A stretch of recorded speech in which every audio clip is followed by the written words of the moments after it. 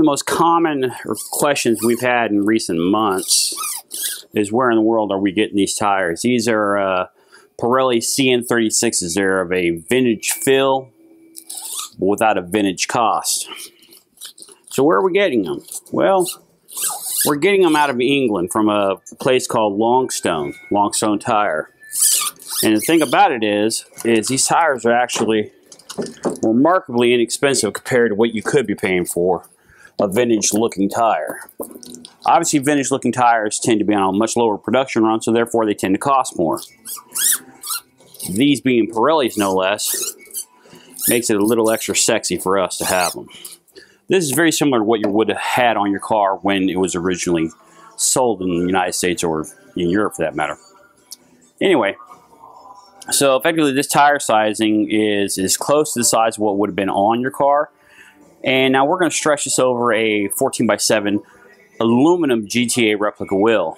Now, a lot is to be said about the wheels you use, not only for the style and the overall appearance of the car, but it also should take into consideration cost of tires long run. More so than that, the riding experience has an awful lot to do with this. And this is one of those questions we get an awful lot of requests for. Here's the hook on that. The taller the profile, the softer the experience. It doesn't mean it's compromising in handling. It just means the softer the compliance will be on the driving experience. So if you're one of those boy racers and you love to have those super shorty springs and rigid suspension and all those things, you might want to consider a taller tire to help yield some of that brutality that you're experiencing in that car. Whereas if you run a shorter profile, wider tire, there's a couple things you need to consider. Wider tire, yes, more the grip. However, it's more stress on the body of the car. If the car is not prepped for that level of stress, especially if you're pushing it into the bends, you're probably going to start getting some stress fatigues in the chassis. We see it all the time, and I do mean all the time. Whereas the narrower the tire, granted, it doesn't have as much grip level to it, but it does still have good quality handling characteristics. So this is a 185/70 14 tire.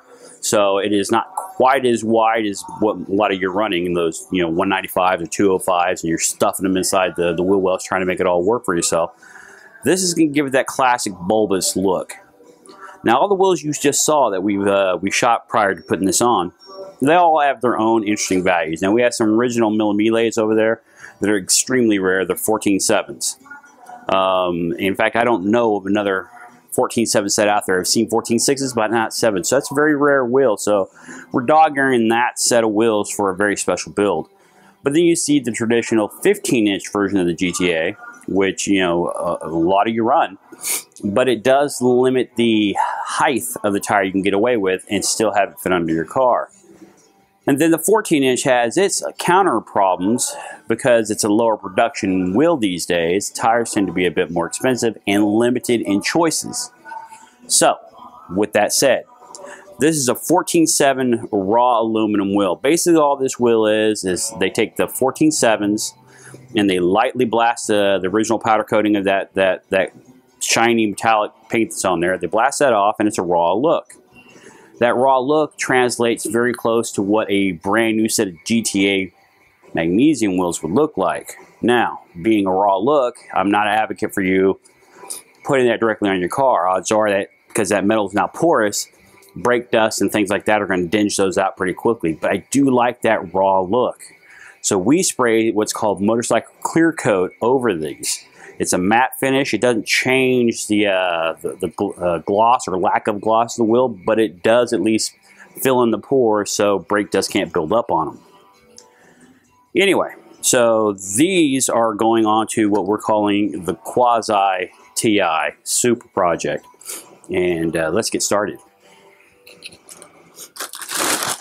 Now, I already put the valve stem in, and the wheels are obviously already painted.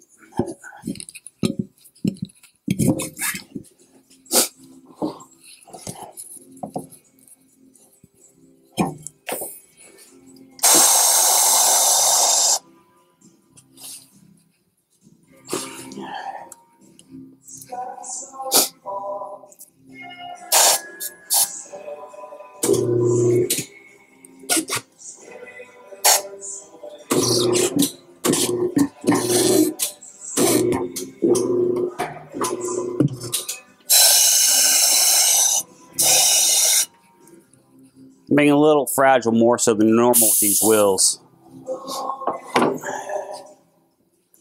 So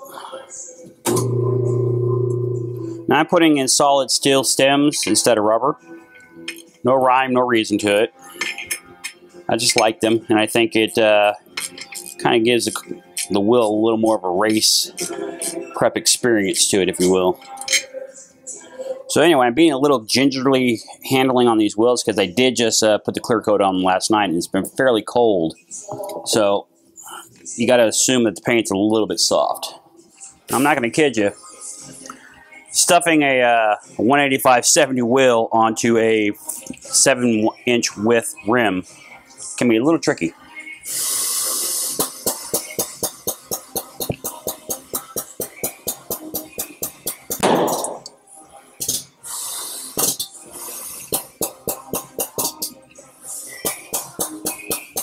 But the thing you can't get away from is how cool that bulbous vintage look is when it's done. You'll see what I'm talking about in a minute.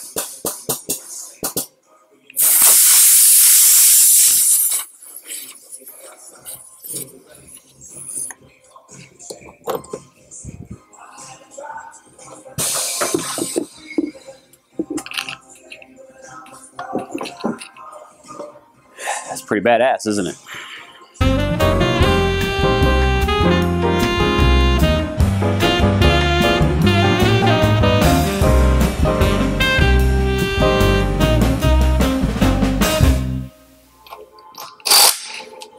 Now this might seem a little bit of the carriage before the horse concept, but what I'm doing is I'm putting the wheels we plan on using on this car now so I can set the ride height, because one of the last things I want to be dealing with as we're building this car is adjusting the suspension later. So right now we're just setting the deck height of everything, so we're okay there. Because if I need to modify fender wells or anything for the tire concept I'm approaching, now would be time to know that instead of way down the road.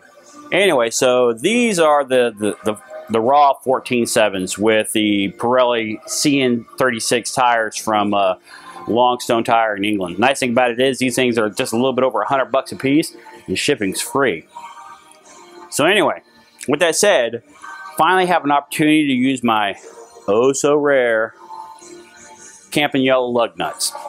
I got several sets of these. They've become increasingly harder and harder to find. And why not? I have a vintage looking tire, vintage looking wheel, use a vintage looking lug nut. That's a nice little additional touch that you just never see.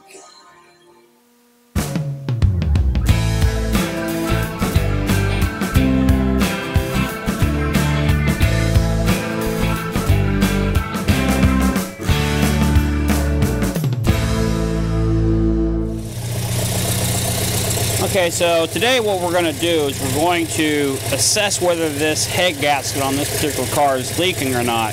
We've had some overheating issues with it, and it hasn't really been obvious what the problem was. So anyway, there is a relatively simple test you can do, and it is called a leak down check, and excuse me, a leak check. And effectively what you do is you put the special solution in here, and if there is any kind of a head gasket leak, it is going to change the color of this product. So essentially what you do is you make sure you got enough clearance in there because you don't want to suck up any radiator fluid. You put it in there, and you slowly pump it a couple times.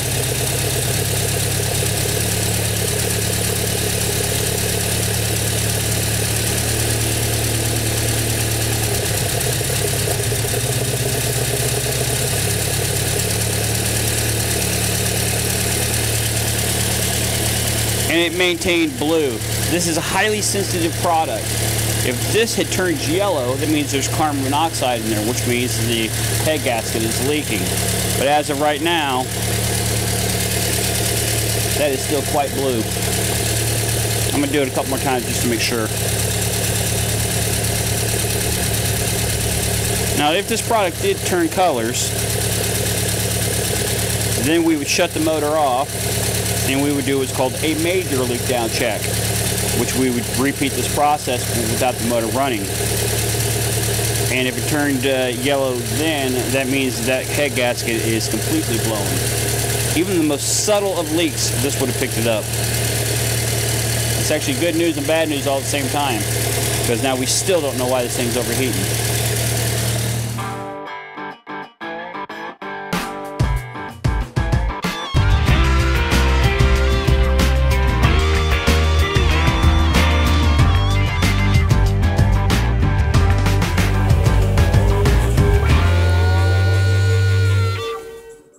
Okay, so it is effectively late February, edge of March right now.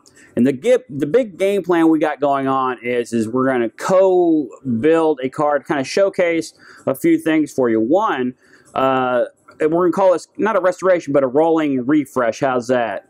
And we're doing this in conjunction with the folks over at Centerline. And essentially what we're doing is some of the stuff that we just kind of alluded to. We're going to upgrade a motor. I don't trust the motor that's in this. It has this unusual overheating at times situation. Now, back in the day, what was kind of commonplace was if you changed a head gasket, you're supposed to put a lead additive into the block. That was a textbook maneuver. And my hunch is something like that has happened. Either way, the motor seems to be quite good, but in the end of the day, I don't know where that unusual overheating is coming from, and I'm not going to spend time trying to chase it down. We know the head gasket is not busted because we tested it. So we're going to just bell on this motor and do something slightly more exotic. What's nice about it is that it is going to be all altitudes conditional change. And the reason I bring that up is because in August, we are going to drive this car in whatever state it is in from here in the Seattle, Washington area, all the way down to LA and back, just to show how reliable these things can be when sensible, smart upgrades are done. So the motor that we are going to put in, again, is another 2-liter. All we're going to do is we're going to get involved with Centerline, showcase some of their featured parts, and put it on this. This car is not going to be restored, but it is going to have a few appointments done to it. We'll have the interior upgraded with our new concept seats that we're designing in-house. We're going to showcase a few parts from Centerline, the things that they like, that they want to show that are incredibly impressive. And we're all going to put it together and just make this a sensible drive. Now, this car is like just about every other car that's in the shop. Right now, we have over 60 cars in the shop, and every last one of them at some point in time has probably suffered similar to what this car has. As you saw earlier in the shots, the front end of this car is nothing but body filler. So we are going to pull the paint and material off this car, fix the metal, and just respray what we have repaired. We're not going to replace everything and respray everything on this car. So by August, the little things like the blistering in the back, that'll probably still be there, depending on how much time we have on this. And we're approaching this from the same way you would approach it at home. We don't have 7 days a week to deal with this. It's only going to be what we can accomplish on the weekends. So from this time up to August, what we can accomplish on the weekends will be done to this, and in turn, this is going to be whatever it's going to be for that drive. So we're treating it just like it was at your house.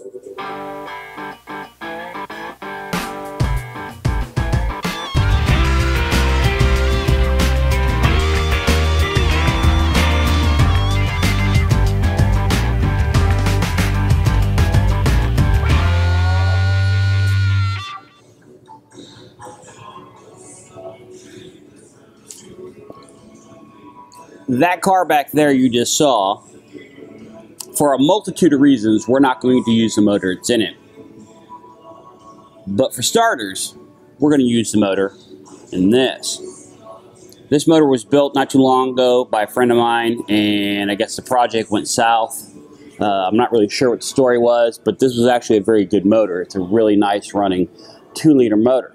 However, not willing to leave well enough alone, we are going to jazz it up a little bit. This is the motor we're going to use to do the high-tech speaker fill injection system that we're going to put in the Quasi TI. Another thing we're going to do is we're going to put a 1969 Alfa Romeo pedal assembly in this so I can run a hydraulic clutch. Why a 69 hydraulic clutch setup? I shall show you. This is a 1969, put coffee down. This is a 1969 pedal assembly. Obviously, these are rare as hen's teeth. But what makes this unique is this piece right here. This goes through the sub-chassis rail. It's right there. That way you can run the hydraulic clutch coming off of here, then the lines go back over to the cross member where you can engage a hydraulic transmission. Anyway, these are becoming incredibly difficult to find anymore, so that makes their value substantially higher. This is the easiest way to introduce a hydraulic clutch system into the early mechanical transmission cars. And so anyway, there's a lot of values with that, and that is a decision somebody has to make on their own. However, one thing they'll have to definitely make a decision on is, are they willing to do the expense? Because buying this particular used pedal assembly, if somebody knows what they have, they're going to charge you an arm and a leg for it, especially to have all the parts to come with it. Anyway, so we're going to be putting this in quasi TI with this motor and a very high-tech looking but yet classic looking fuel injection system. So the build begins officially now.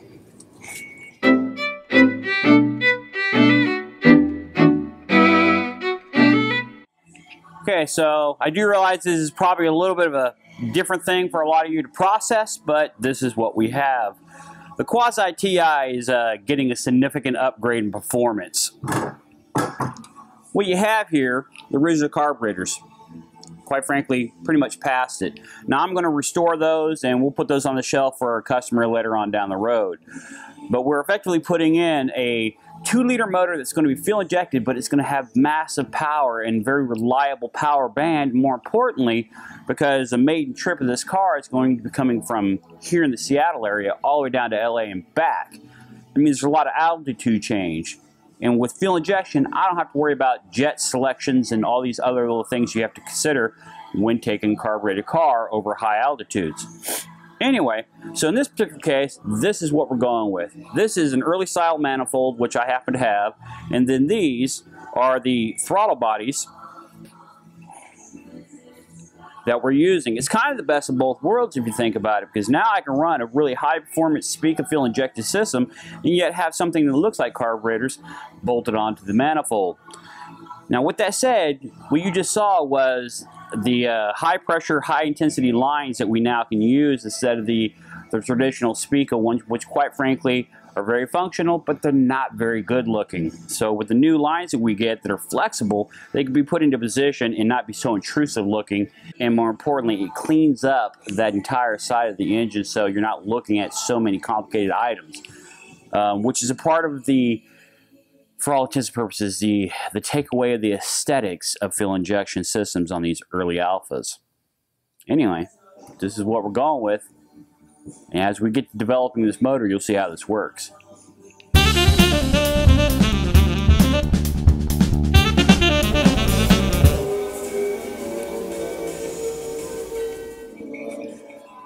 Okay, so we've never made any implications of how cherry this car is or was. This entire front end is nothing but body filler, and we're going to fix that, and that's all going to be sorted out. But this thing was punched at some point in time pretty significantly in the front. We got a lot of infrastructure work that we have to do, but the one thing you can see that is greatly in poor shape is this inner fender. It's crushed, which means all this is pushed back because this should be smooth and all this should be quite forward than what it is.